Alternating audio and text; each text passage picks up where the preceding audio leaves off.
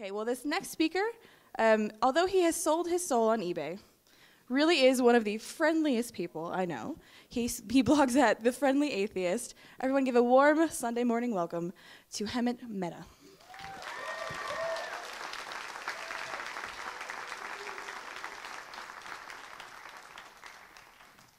All right, how is everyone doing post-prom? I've seen this look before from people coming back from prom. It's never, but at least I don't have to teach you math, so it's better.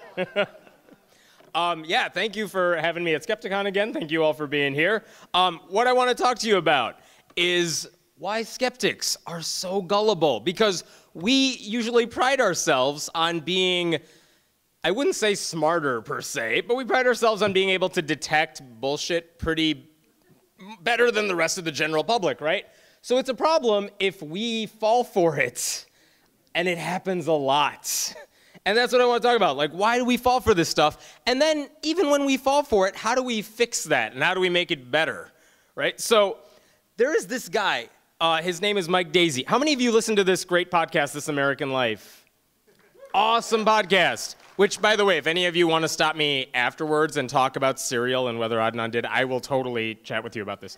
But a couple years ago, Mike Daisey, he's a storyteller, he's a monologuist. He did this really amazing story about how he is an Apple fanboy, loves everything they make, and he didn't just want to have an iPad or have a MacBook, he wanted to know how it was made. And long story short, he ended up traveling to China to go see the factories where it was made. And the story he tells about what he found when he got to China is like, you feel bad for owning anything Apple, right? It's like, I was outside the factory and I saw these children walking, out of the factory, and they were 14 years old and 13 and 12. And I got in because I get to know one of the workers, and they are not allowed to form unions, and I got to go to basically the Chinese version of a Starbucks, and they met in secret to discuss how they were going to fix these problems. He goes on for a while. It is such a thrilling, amazing story that he tells, and This American Life devoted the entire episode to that story.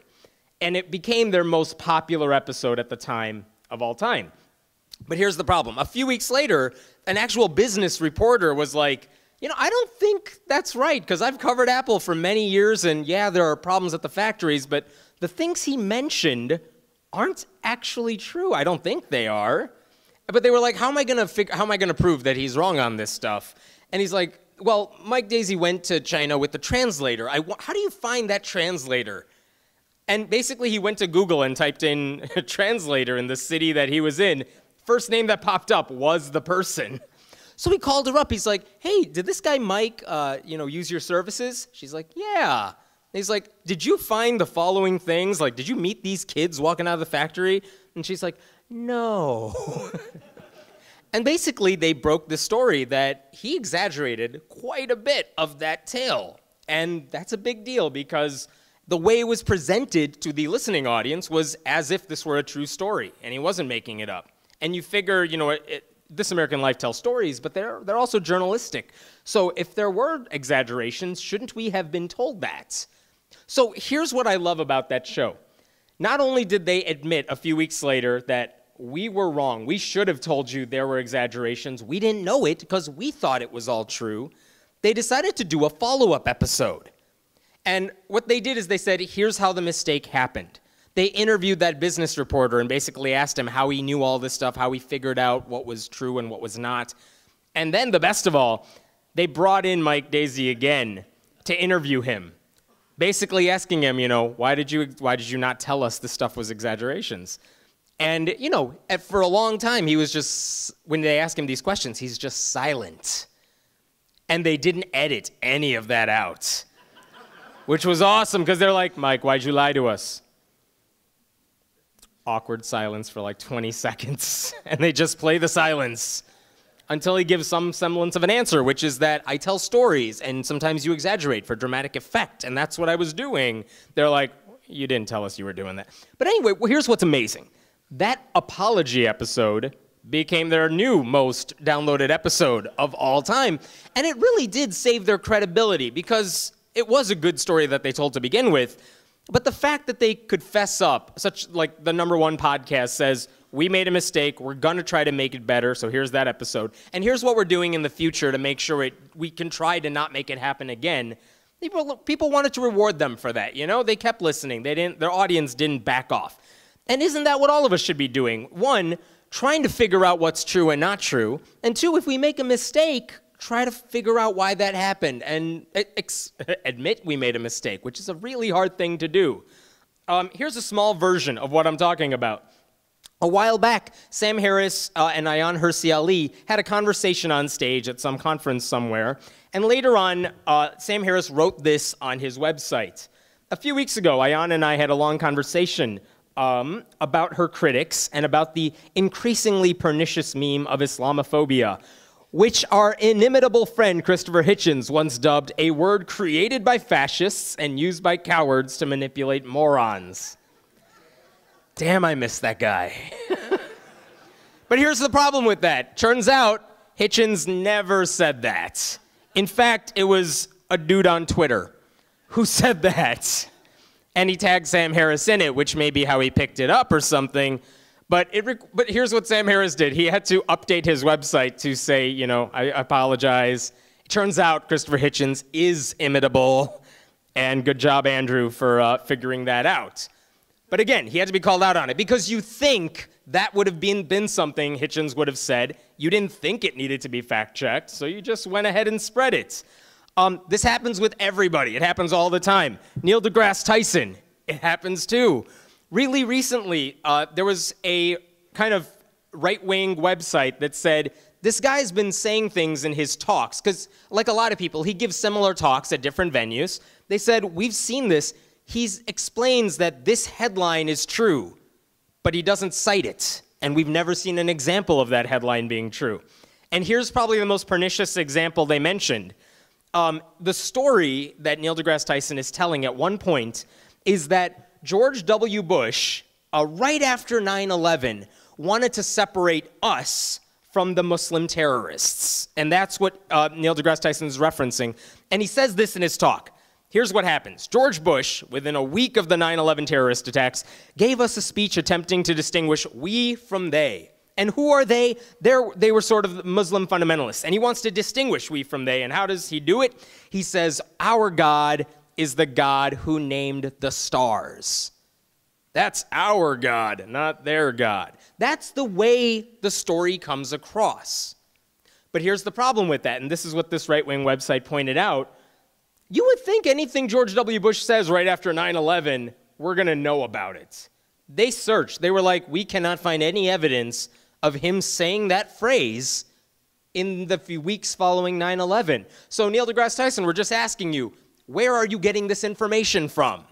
Like, just give us a citation or something.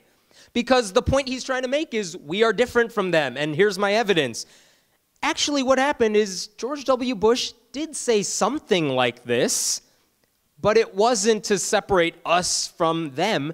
He actually said it after the space shuttle exploded, several years into his presidency, and he was trying to explain how we were all in this together. So he actually, you could be mad at that he used the God phrase, but he used it to say we're all in this together. Yes, people died, and that's awful, but we should all weep for them, for whom the bell tolls, that sort of thing. No man is an island. So Neil deGrasse Tyson was wrong. But here's what bothered me. He didn't explain that. It took him a long time to admit that he had made any sort of mistake, that he was doing something wrong by passing along these supposed truths without any citations. And finally, he squeezed in an apology in a longer post about how he gives a lot of talks, and it can be draining at times. So this happens a lot. Let me give you a few more examples in the atheist world where I see this happening. There's a group called the Backyard Skeptics. They're awesome. They're in California. They're this activist kind of atheist group out there. They paid for a billboard a few years ago. This is what it said. I do not find in Christianity one redeeming feature. It is founded on fables and mythology. Thomas Jefferson. Holy crap, that's a damning quotation from one of the founding fathers, right? So they put that up. They paid for the billboard to go up. And after it was already up somewhere, the media, local media, was like, did he actually say that?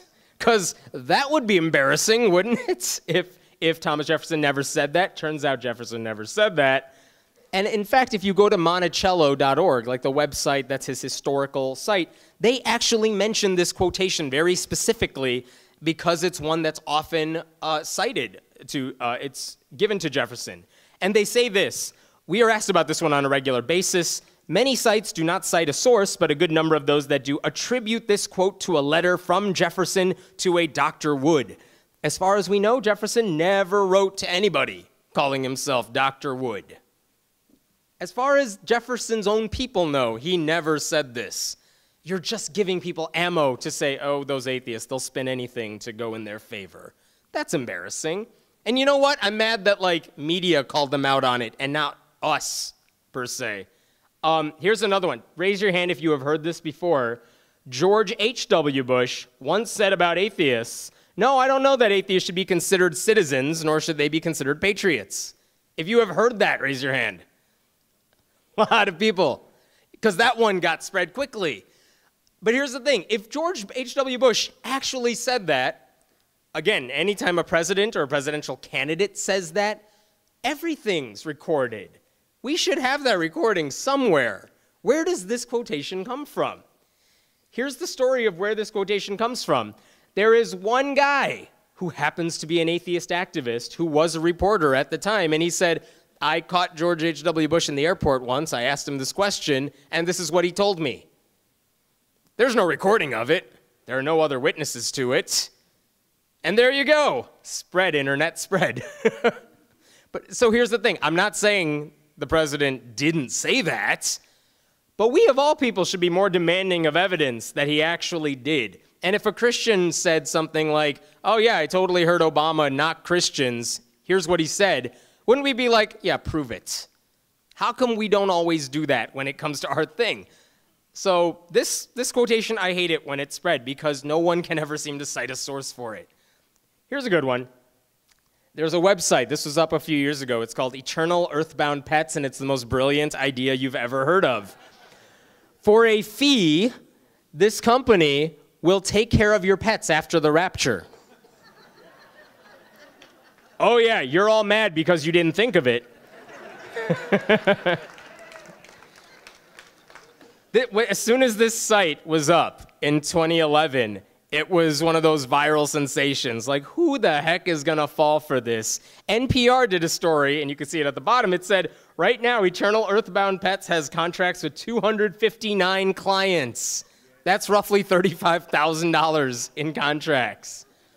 Oh my God, why didn't any of you think of this? Why didn't I think of this? Here's the problem with that. No one asked the guy who runs the site to put them in touch with one of his clients.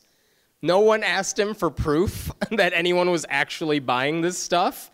And it wasn't until months later that he's like, hey, you guys, I was just kidding. No one has actually paid me any money for this. 2 people, he said, asked me, like, for information. And then he's like, I can't do this to them. So, like, he made no money off of this, but he did get publicity for his book, which is great.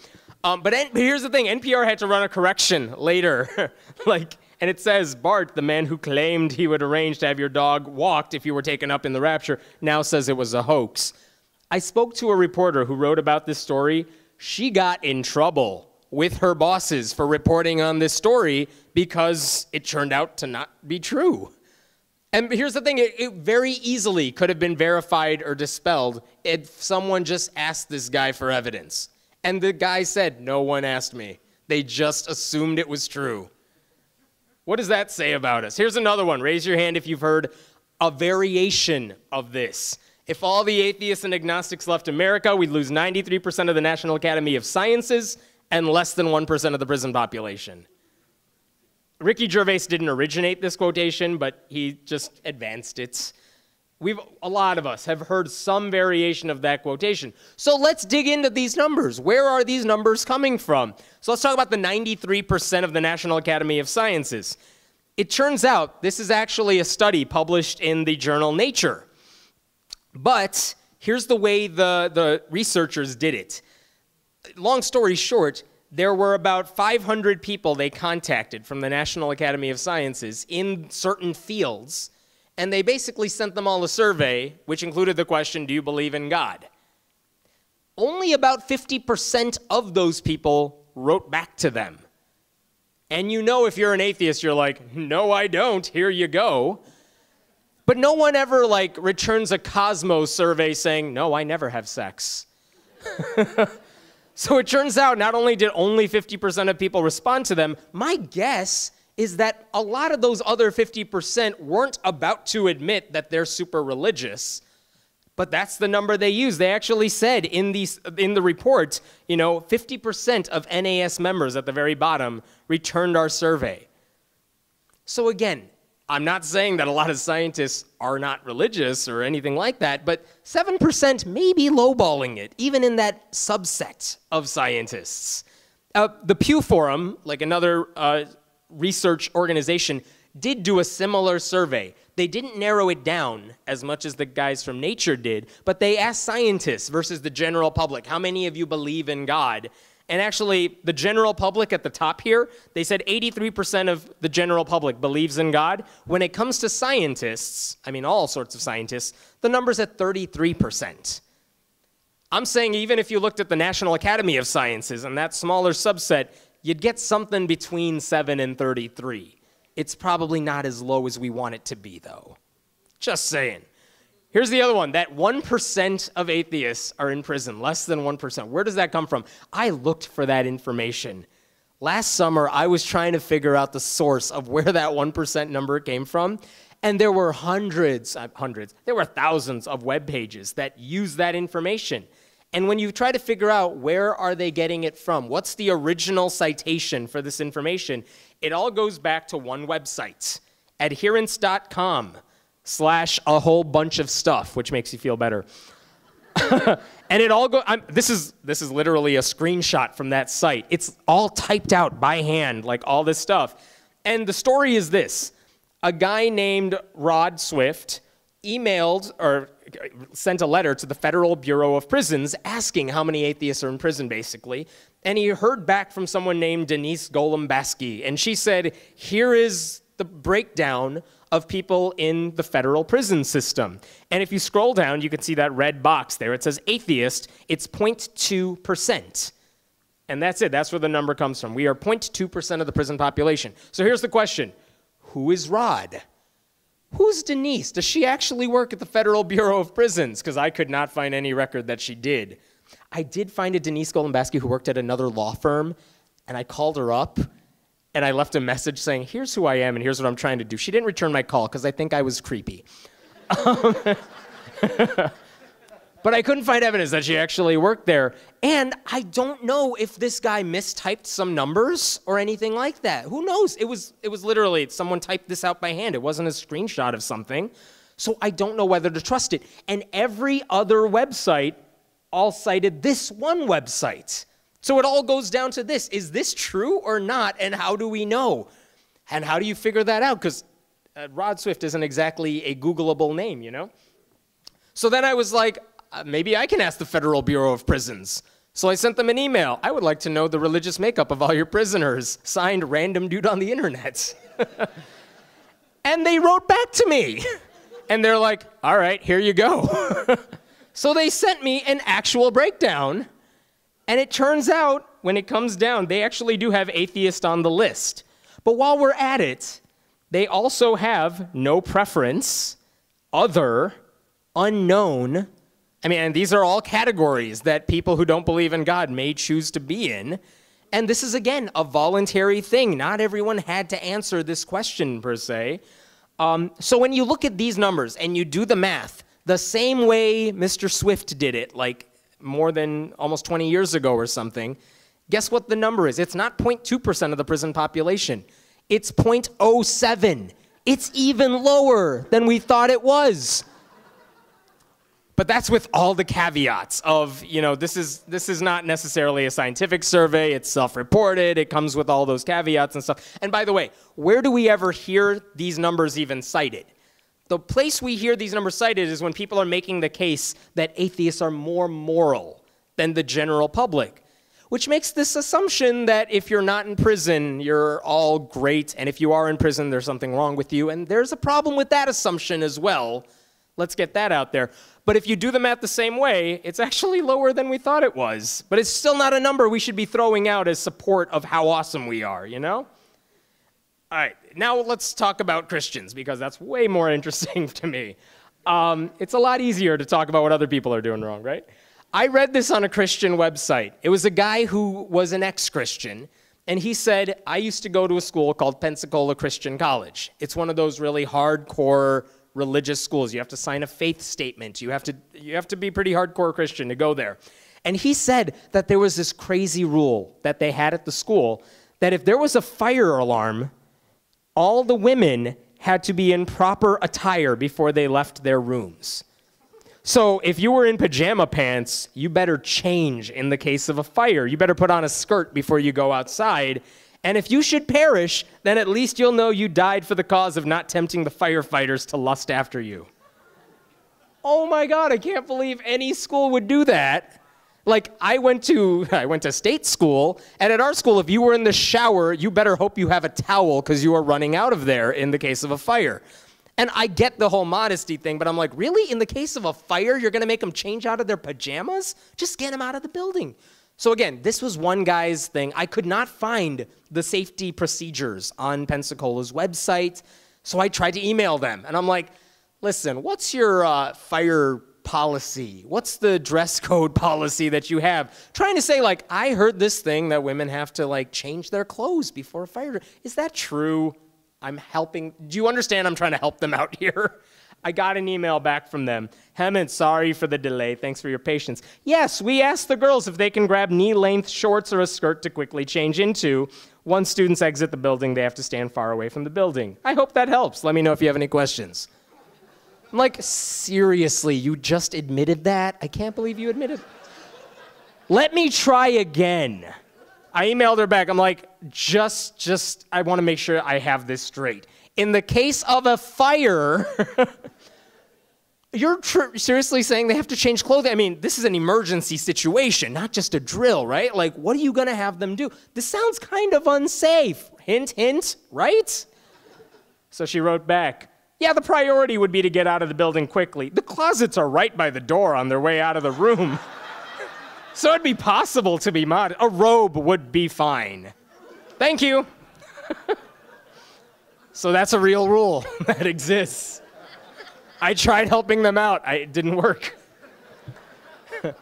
How many of you know who this guy is? Yeah, okay, you know him. That's David Barton. He is a guy who twists history to suit Christian revisionism type stuff. He gives these talks about, how our nation is really a Christian nation. And he told this story about how those nasty atheists got God out of the public schools, which is not true, but okay. The story he said was that 50 years ago when they said you could not have the mandatory Bible readings in public school, he said that there was a psychologist the Supreme Court cited in their report, in their decision, and they said this psychologist said that reading the Bible in school would cause like a mental breakdown. It would be mental child abuse if we were to read the Bible. Can you believe the secular Supreme Court said that, my Christian audience? That's the way he was saying this to his people. That's not true. Here's what actually happened. The Supreme Court, in their ruling, they have to explain the story of how the case even got to them in the first place. They have to say the history of the case.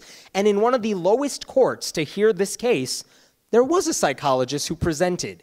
And what he said is the plaintiff was a guy named Ellery Shemp. He was a student at the time. He was, I think, he was high school, early teens. Ellery was raised in a Jewish family.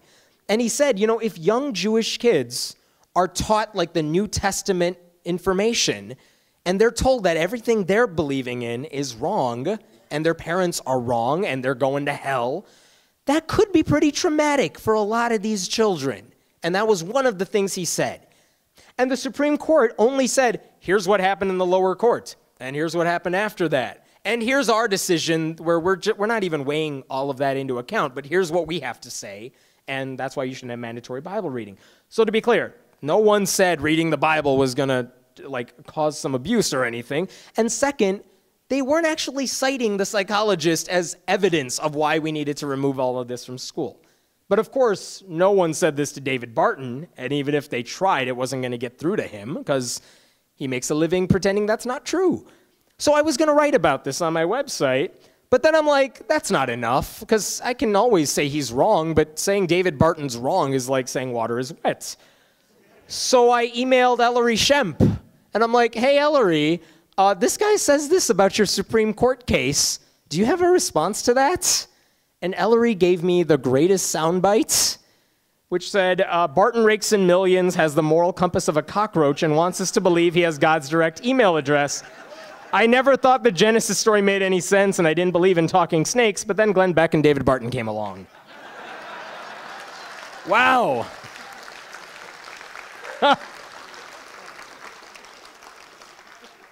Since like half of you in this audience are bloggers, I should point out that this story got picked up by a lot of places, and it's not because of the David Barton stuff, it's because Ellery Shemp was willing to offer a soundbite, which was so easy to get because he's such a nice guy. I wrote this book a couple years ago. It's called A Young Atheist Survival Guide. I've written a lot about young atheists and some of the stories they have to go through, some of the struggles they have to deal with. And one of the cool parts about writing the book is I got to follow up on a lot of the stories I'd reported on or written about in the past few years. And one of them was this story that appeared in the New York Times a few years ago. And here's the story. There is a high school atheist group in Florida. That is it. That is the story. They exist. That was the entire purpose of the story. Like, can you believe there are atheists in high school? And they meet, and they discuss this stuff. And it was this heartbreaking story, if you read this, because they were saying, like, these kids just want to get together to discuss religion. And look at these sound bites that they included in the story, because this is what went out on the New York Times. One of the students, there are students who don't want to tell their parents. They don't want their parents to know they belong to an atheist club. I tell my mother I'm at Ocean Club. Like, that's not even a thing. But this is the lie that someone has to come up with because questioning their faith would be such a horrible thing. Another student said this. She asked that her name not be used for fear it would hurt her father. I don't want us to grow apart over this. Like, how could anyone, even a religious person, read that and think, yeah, that's the reaction we want them to have? And so after all this, when I was writing the book, I contacted the teacher who was the faculty sponsor of this organization. And I'm like, how did you get a group like this going? Because I know when I started a group in college, we were lucky to get like 7 people to show up, maybe, right? And he has 40 kids showing up every week. And he said a quarter of them are religious. They just come to the meetings because they like to be challenged, which is awesome. They had such camaraderie there. And I'm like, how did you do that? How did they even know to come to you, to ask you to be their faculty sponsor? And he said this, he's like, I've taught at the school for like 30 years. He has tenure, he's not worried about anything like that. But he said, I am an atheist, but I never talked about it, as you shouldn't, really, in the classroom. But really, he taught a philosophy class, like an international baccalaureate class. And he said, we talk about religion in the classroom. And students will always ask me, Mr. Creamer, what do you believe in? And he would always give them this PC answer saying, it doesn't matter what I believe in. It's all about what you guys believe. What do you think about this? Does anyone have a rebuttal to that? Let's have a civil discussion about that. That's the answer he would always give. But then a few years back, he realized no other teacher in the school does that. When all the kids ask those other teachers, what do you believe in? They're like, oh, I'm a Christian, and I go to this church. You should come to my church. It's a great church. It's like no one else hides who they are when the kids ask them about it. And there's a big difference between doing that and like preaching this stuff. But you shouldn't be ashamed of not even saying that stuff, right? So finally he told himself, I'm not gonna hide it anymore. If a kid asks me what I believe in, I will be honest. So a few years back, he was teaching this philosophy class. They were talking about religion. And the student asked, Mr. Creamer, what do you believe? And he's like, I don't believe in God. I don't go to church, and my wife doesn't go to church. We're both atheists. And he braced himself because this is Florida and you don't know what's coming. And the kid's reaction was like, oh, They totally didn't care at all. This was a non-issue for them. And he had been fearing this for such a long time. And in fact, like not too long after that, some kids came up to him and said, we're atheists too, and we want to start a group. Would you be willing to be a faculty sponsor? And that's how this whole thing came about. Like, how cool is that? And the New York Times didn't touch any of that. Like, that's the story I wanted to hear. A couple last examples really quick. I like this whole idea of trying to see these things firsthand, trying to get the information instead of hearing about it from somewhere else. I live in the western suburbs of Chicago, and also based out of there is a group called Americans for Truth About Homosexuality, which is a group that spreads lies about homosexuality. And it turned out a few years ago, they were hosting a conference not far from me where they wanted to train young activists to fight the homosexual agenda. They were having a 3-day conference to spread this stuff, and they were going to bring in all those hateful bigots to speak to all these kids. And they said, if you want to sign up, here's the way you sign up for it. And I'm like, well, they're going to recognize a brown dude in the audience if I go. So I can't sign up for this. But I really want to know what they're going to say inside there.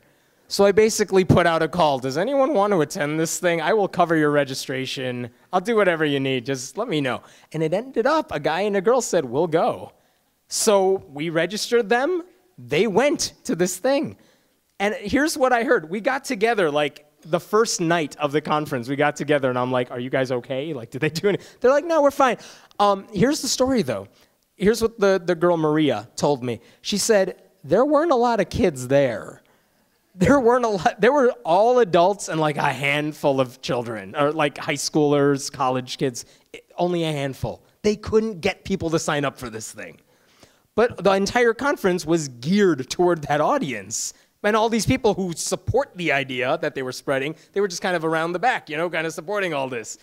And there were these people talking, and you have an idea of what they said. They were spreading these horrible things. But there was one girl in the audience who would raise her hand, and she would ask questions of these people like, I have a friend at school who is a lesbian. I am not sure what to say to her. I feel bad for her. I want to fix her. You know, what do I say to her? And the speakers would offer their recommendations to her and stuff. But for all things considered, this girl was actually very nice. She was very polite. Maria talked to her during the breaks. They got along really well. And you're like, you know, there's a big difference between someone who believes that when they're young and really sincerely wants to help, and these adults who should really know better. And so Maria's like, she was really nice. And at the end of the day, that girl came up to Maria and said, hey, I just wanted to let you know, it was really nice talking to you. I got to tell you something, though. I'm not going to be here the next 2 days. I'm actually undercover for a website. Yeah. To which Maria says, no way. I am here undercover for a website. And by the way, so is that guy sitting over there. To which the first girl says, no way, because so is that guy over there. I'm pretty sure there were more undercover people there than there were kids. And they didn't catch them, ever. So I published like 3 days worth of posts. It was great. Someone sent me this Onion article later on, Klan rally, 70% undercover reporters. Here is the moral of all of this. Especially because there are so many people here who use social media, who have YouTube channels and blogs and Twitter and all that. It is so easy to retweet something someone says. It's so easy to say, oh, hey, look, someone else reported on this. It suits my agenda, so I'm going to pass it along. I know it happens in the blogging community. And so all I'm saying is usually I have found it is not hard to double check if this stuff is true. I really have to do a minimal amount of work to see if this stuff is actually legit. Do you know how many times I've gotten a story over the past year that said, hey, I heard the story about how a pastor was trying to do a baptism, or a pastor was trying to walk on water and he drowned. I've gotten that story many times over the past several years. And every time the source is a dubious one. and I can't tell. You know what I mean? Like, it's not hard to fact check this stuff. More importantly, if it's something that someone says within the atheist community, it's very easy to get in touch with all these people because they're so accessible and they're willing to talk to you too. All I'm saying is before you do any of this stuff, fact check it if you can. You don't have to be a journalist. You don't have to be a pseudo-journalist like me. You can easily fact check a lot of this stuff, especially before you put it on Facebook or Twitter. Just see, like, I wonder what the source is. Is this actually true? Am I linking to a satire site? Or if they quote someone as saying something nasty, even if they are religious or someone you really want to dislike, did they actually say it? Because you better be right about it. And then the next thing, and this is for anyone who is interested in that journalism aspect, it's not hard to follow up on these stories. Because what I have found writing about this stuff for several years is that, yeah, the original story is interesting, but usually what no one ever does is make a note to themselves saying, I wonder what's going on with this story 6 months later when it's out of everyone's mind. And usually that story is way more interesting than anything else. And it's also something no one else is covering. So something I try to do a lot is just, if I'm criticizing an agency, if I'm criticizing a person, I make sure I send them an email saying, this is what I've heard that you said. If it's wrong, please let me know. I get this from a place all the time. Parents will email me, like, my child's school was passing out this Christian propaganda and stuff. I'm like ready to file a lawsuit. And it's like, send them an email first and just double check that there was no miscommunication here, that this was actually going on. I can tell you, like the Freedom from Religion Foundation, Americans United for Separation of Church and State, none of them file lawsuits immediately. They all send a letter first to the districts or whatever government agency saying, this is what we heard you are doing. This is the evidence we're giving you for it. Is this actually happening? If it is, stop and we will go away. If it is true, we may have to take action. That's what all of their letters say all the time. And why can't we do something similar? This is my contact information. It's the same information you will find anywhere online for me. If you have any other questions, send me on Twitter, send me an email, or just find me somewhere around here. I'll be around. But thank you so much. And by the way, people watching on the live stream, donate to Skepticon. It's a good cause. Thank you all.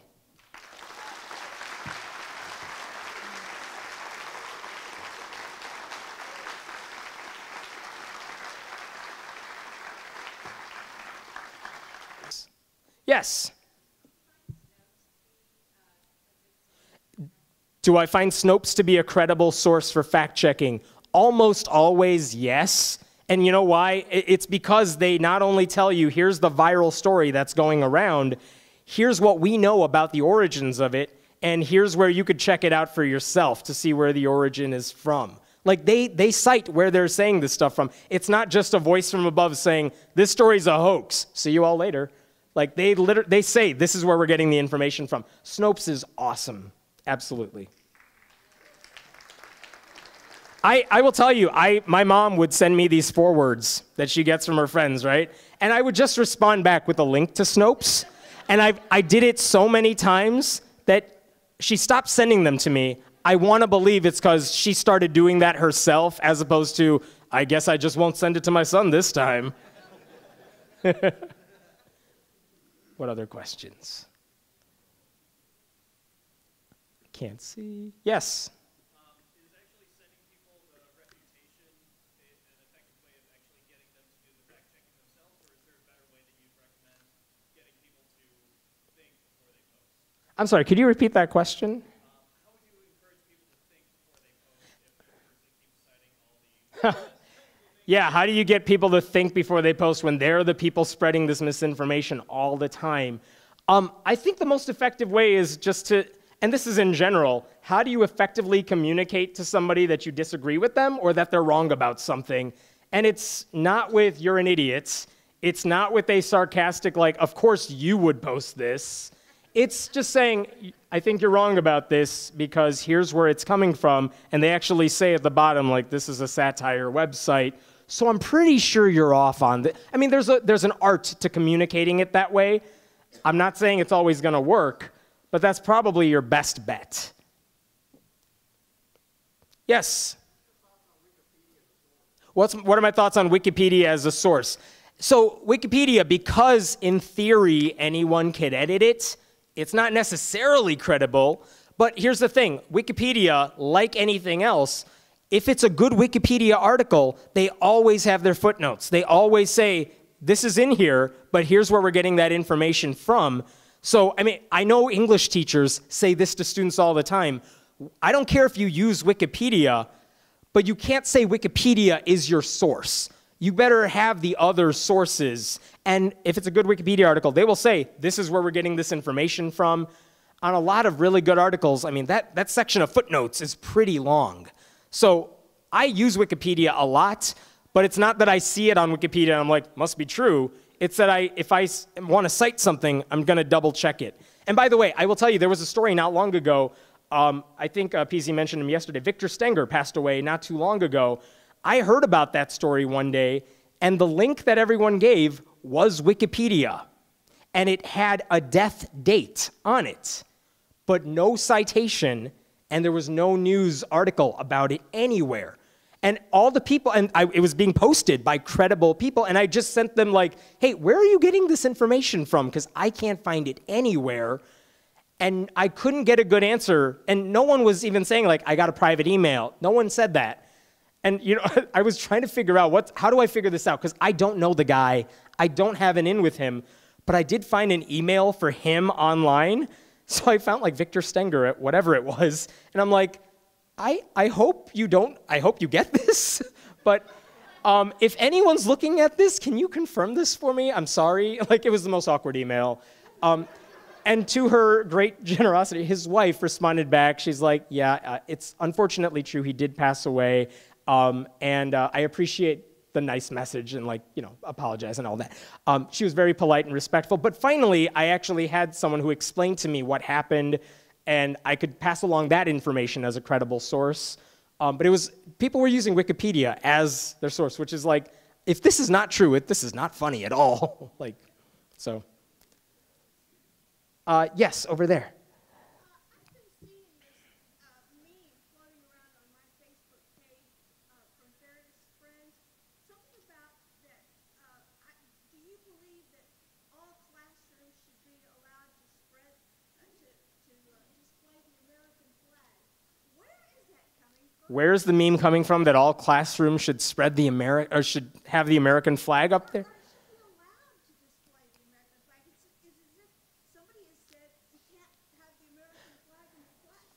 Which is weird, because every classroom I've ever been in has an American flag. I don't know where that one is coming. I haven't seen that meme. I don't know where it's coming from. But a lot of times you will see if, for example, it happens with 10 Commandments monuments all the time too, or plaques in a classroom, where anytime someone says, you know, you can't have this in the classroom, eventually it gets taken down. In the case of a flag, I haven't heard that story. Let me make up a plausible reason here. Maybe someone somewhere said, this flag needs to come down. It wouldn't actually happen. Like, the school's not going to say, we're taking down the flag. But if someone publicized that story that this one person wanted to take it down, even though it's not going to happen, the story gets spread that, oh, this is what those people are trying to do. I've seen that version of a story a lot of times. Not that specific one, but that sort of thing happens. It happens like one place, and then people just assume this is part of some big thing and not just one person somewhere. That happens. Yes? Everyone knows The Onion is satire. Right, everyone knows The Onion is satire, hopefully. Ha! Ha! You wish they did. The big one that everyone in the community seems to fall for is the Daily Current. Yeah. I'm just wondering how we let each other know. The general population know. Yeah, how do we let people know which websites are satire? And Facebook was going to do a thing where they were going to say, this is satire, like when people posted those links, which people got mad about because you're ruining the whole point of the story. You know what? I don't know that that's something that needs to be fixed. I think there's value in saying, like, I know this is fake. Usually those sites have a disclaimer on them somewhere so they don't get in trouble for what they post. And that is always there. And it's funny because I've had one of those sites that was like a pseudo-Christian site that said a lot of nasty things about atheists. They said some hilariously mean things about me. And people would be like, I saw this online. I'm so sorry. I'm like, it's funny. I laughed. But I think the only thing to do is, if someone does that, do what I said before. I don't think this is an actual real website. Here's how I know that, and you could send them other headlines they've posted. You could send them the fine print. But you know what? Some people just want to believe the headlines. They want to believe the story. That's why The Onion is so powerful, because it tricks people all the time. And it's like, you would think they would know better by now, but no one ever knows better. You would hope. Yes? So the link between autism and vaccines has obviously been discredited several times, and it's long. Everybody knows that that's not true anymore. Yeah, there's no link between autism and vaccines and autism. Why do you think people still believe that with the huge amount of evidence saying that that's not the case? Why do people believe that like vaccines cause autism? Why do they listen to Jenny McCarthy, which is the general question? I think part of it is you want, just an emotional one, you want an explanation for why your child is acting a certain way that you think is abnormal or something. You want to try to find an answer for that, and here is an explanation that seems, in their minds, plausible. Science is, it's really hard to say, here's a research paper, here's what a scientist has to say that says you're wrong about your emotions. That's a hard thing to do, ever. I mean, we could all say, like, it's hard to convince religious people to stop believing in God. Why? We all have arguments for why that's true. Doesn't mean it's going to change all these minds, because you're trying to tell people everything you've thought about and believed. I'm trying to tell you you're wrong about how you think. It's just not an easy thing to do. So that's the hard sell, because you have a mother who has a child, and she's saying, what caused it? And then you have other parents who are like, well, yes, this happened to me too after I vaccinated my child, and it seems to make sense. And they finally have an explanation, because they don't have that otherwise. It's a compelling story. It happens to not be like proven. The evidence isn't there for it, but it is a compelling story. So I can understand why people fall for it. But I think that's the tough thing that we as skeptics have to deal with, which is you're trying to convince people that their cherished beliefs, their sacred cows, are not true. That's hard to do for anybody. I mean, it works. I'm sure all of you are evidence that your mind can be changed, but it's hard.